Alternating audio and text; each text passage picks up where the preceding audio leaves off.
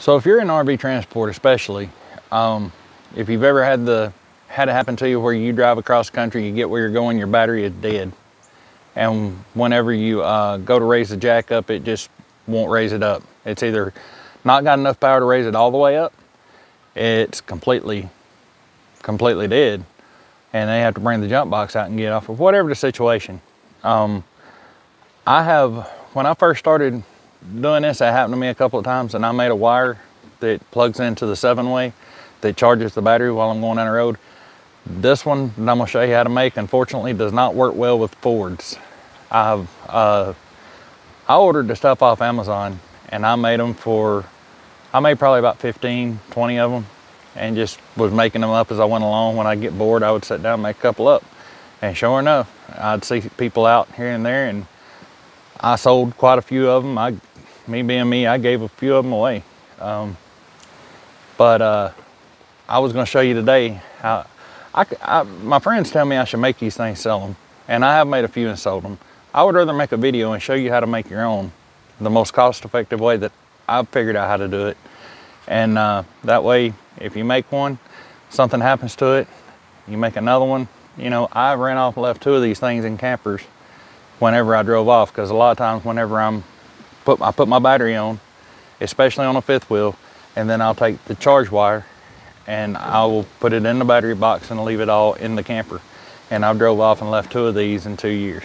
So to me, it's just a lot better to show you guys how to make your own. So I'm gonna explain this right here. The first one that I made was just a blank 7-way plug. You plug it in, it would charge a battery. This one has a LED indicator on it, and you can get this thing for a lot cheaper if you order it off Amazon. If you go to O'Reilly's, you can pick one up. If you go to any of the major parts stores, you can pick one up. But if you order it off Amazon, I found they're just a whole lot cheaper, a fraction of the cost. So I'm gonna start with this. All right, go ahead and get the tape off of it while I'm talking. I got on Amazon and just ordered, the first place I saw this was Napa, the wire like this, where you can buy it and it's already got the little insulation on it, and it only has a hot and a ground. You know, it has a red and a black wire. The wires do not have to be very thick. I don't remember what gauge this wire is, but it doesn't have to be very thick because it doesn't really carry that much current. So all you're doing is maintaining this battery, you know. So these eyelets right here, I bought those at O'Reilly's, and they come in a pack where it's got the shrink wrap. Slide the shrink wrap on, slide the eyelet on, crimp it down, pull the shrink wrap back up, and then heat it up. It's pretty easy. And then I bought some of this split loom and put over it and taped it up really good on the ends, on both ends. And when you do this, when you start putting your tape on, don't tape it up until after you hook it up after you hook it up here. And the reason for that is you want that tape to build up big enough to fill this hole so you don't get any excess water and moisture and all that stuff in there. Okay, you don't have to make it terribly long. I want to say I've been making them about 3 feet, and that's fine unless you have a reason that you need it longer or shorter, you know. But I would rather it be a little bit too long than not long enough. So on this, you're going to take out these 4 screws right here.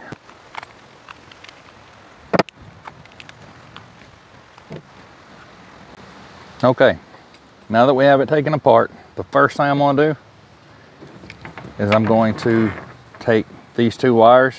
You can touch them together going through there, they're not hooked to anything. And I'm going to feed them through, and you can see where that is actually pretty tight, because I have used this one before. In full disclosure, it was actually on my 16-foot trailer, and the 16-foot trailer only had a 4-wire connector, but I don't like the 4-wire connector on the flat 4 connector on these trucks, so I changed it and put a 7-pin on it. But I'm going to be adding backup lights, work lights, and all that to that trailer, so when I do that, I'll go back with another 7-way. So go ahead and slide that back so it is completely out of the way, and I'm going to make sure that I tighten all these up. Now this piece will come out too, and then there you have it. These wires go to the LED lights that tell you what's working, what's not. So I'm gonna go ahead and make sure I've got all these tightened up because I don't need all of them. And I did take this plug off the trailer, so they're all loose. Okay, I have them all tightened up. Now, if you're looking at this, you'll see that this is taller. This is the keyway that keeps the plug from spinning inside of the connector. So that is the top. Whenever I put it back in here, I'm gonna want that sticking out through the top to keep everything lined up.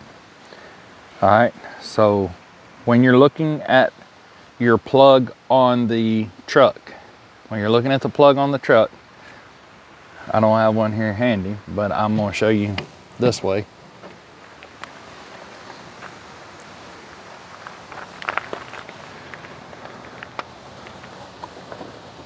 Okay, so we're looking at the 7-pin connector on my Chevrolet. The top right-hand blade is your positive. That is your hot. That's where your charge comes from. That's the one that charges the battery on the camper when you're going down the road. Directly across from it on the bottom. My plug on the Chevrolet is upside down. I just noticed that. So that's, if this plug was facing up like most are, this would be your hot, this would be your ground. It's a good idea to check this with a test light first. But with this plug being upside down,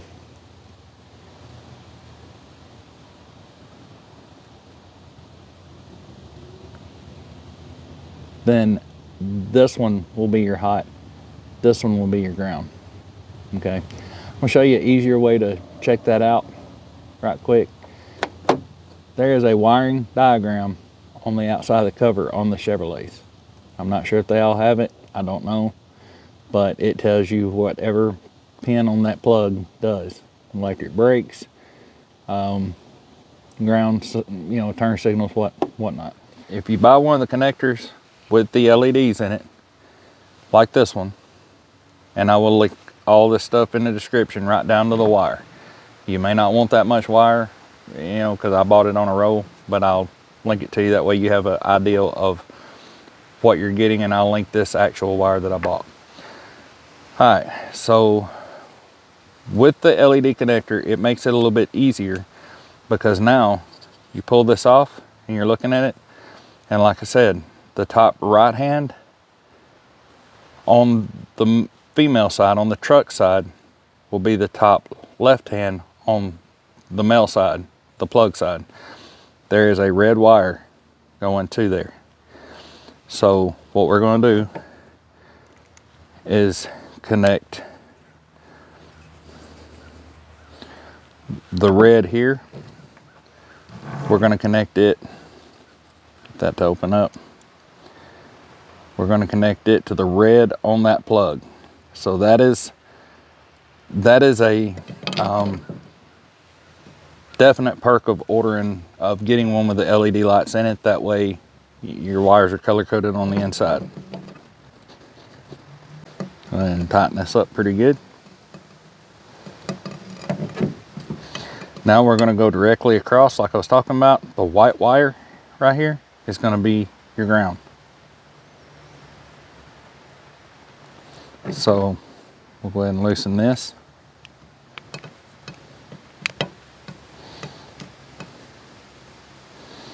I try not to take the screw all the way out. Just loosen it up enough that I can get my wire under there. And this is a pretty thick wire, so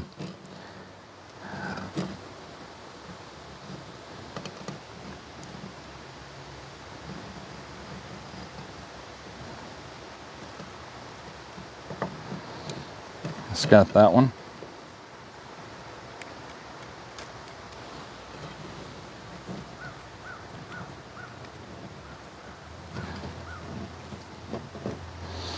There they are, they're both good and tight.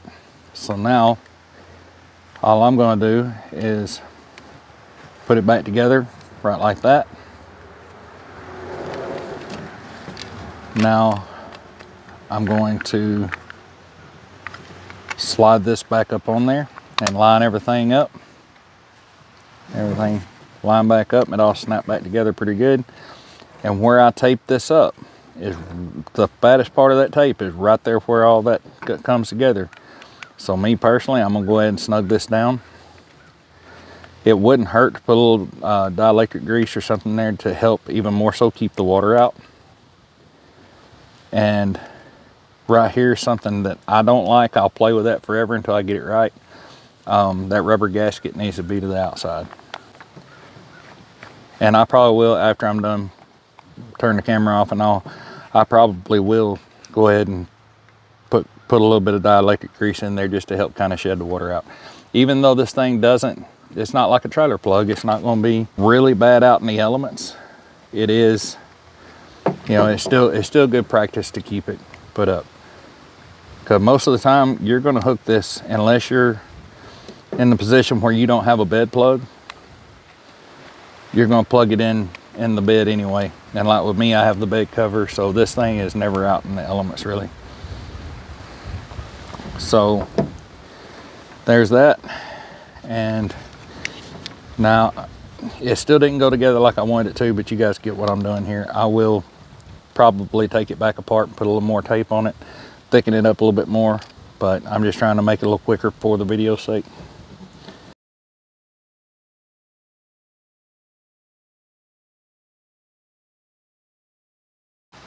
There's your battery charge wire.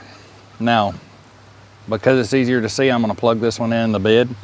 And if you plug this thing in, make sure that these wires do not touch, and the red wire does not touch anything if it's not hooked to the battery. And I'm going to explain why you would ever want to do that here in just a minute also. Okay, so I'm going to go ahead and start the truck up. Now you can see the bottom right hand corner, that LED is still burning. That's because at all times on the Chevrolet, it's constantly trying to charge that battery on your camper. It's constantly supplying power to the camper or whatever trailer you're pulling. All right. Now that being said, here's brake lights, left turn, right turn,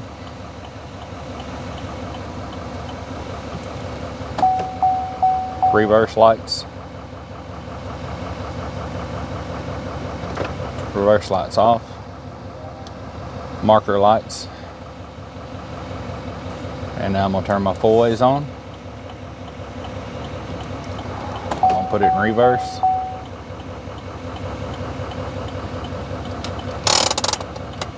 Set my parking brake, hope it don't run off with me.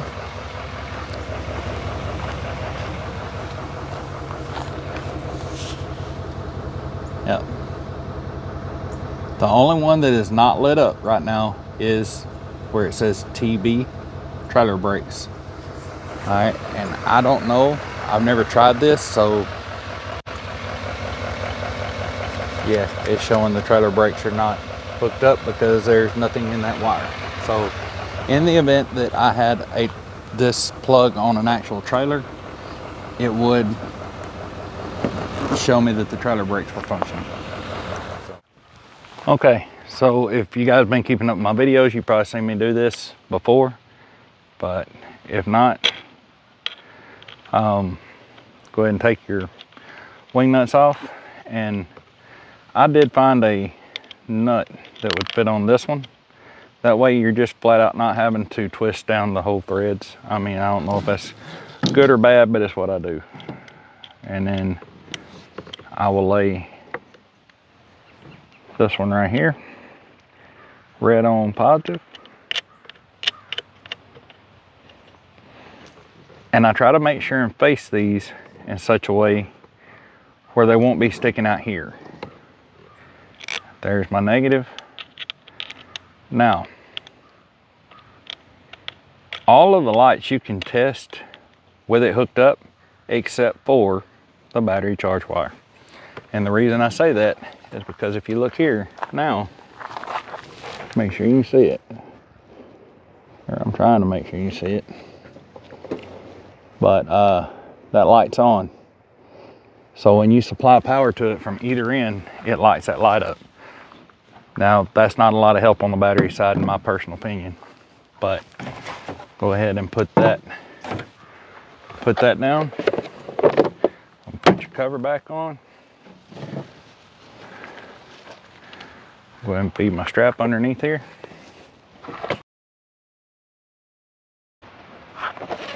When you get your strap, when you start doing this, as far as the RV transport goes, you can take your strap and cut it, because a lot of times you're not going to need all the length that comes with the strap. Don't cut it too short. Use it multiple times first before you actually cut it, because if not, you'll cut it too short.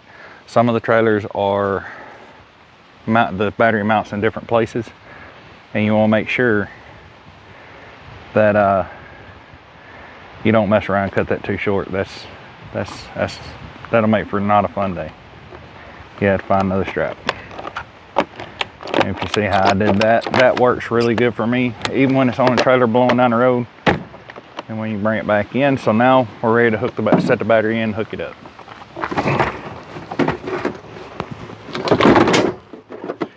I'm not very gentle with my battery.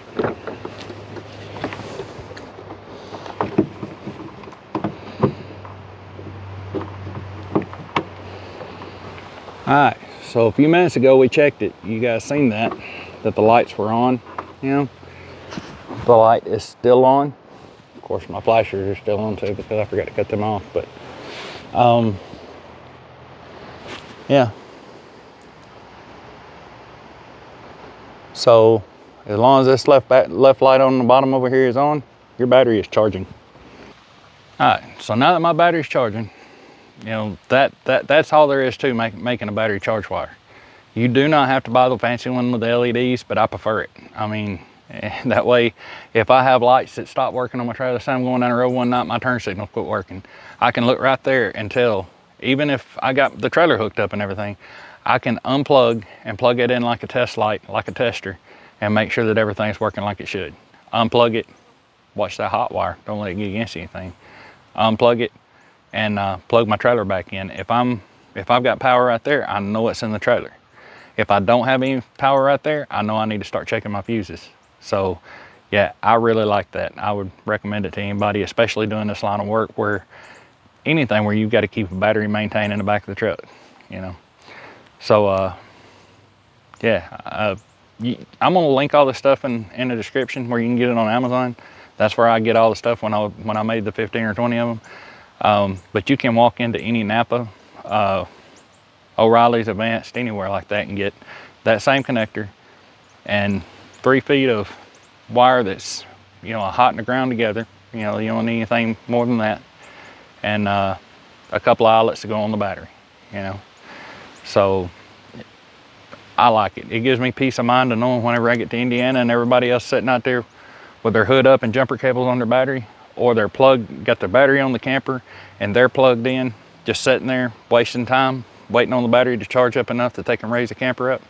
That's my peace of mind, knowing that I'm gonna throw my battery on and I'm gonna be able to go ahead and go get on to the next issue. There's always something, you know, and it just a little peace of mind knowing that's not gonna be my something. So I hope this video helps you out. And like I said, these do not work too good on the Fords. For whatever reason, I made one for a guy that's got a Ford, and he cannot use the one with the LEDs in it. I think, if I remember correctly, he said a straight plug with no LEDs would work fine, but the LEDs threw the Ford off really bad. So if you got a Ford, do some more research on that before you do that. I would try one that did not have the LED tester in it, and I think that one would do you right.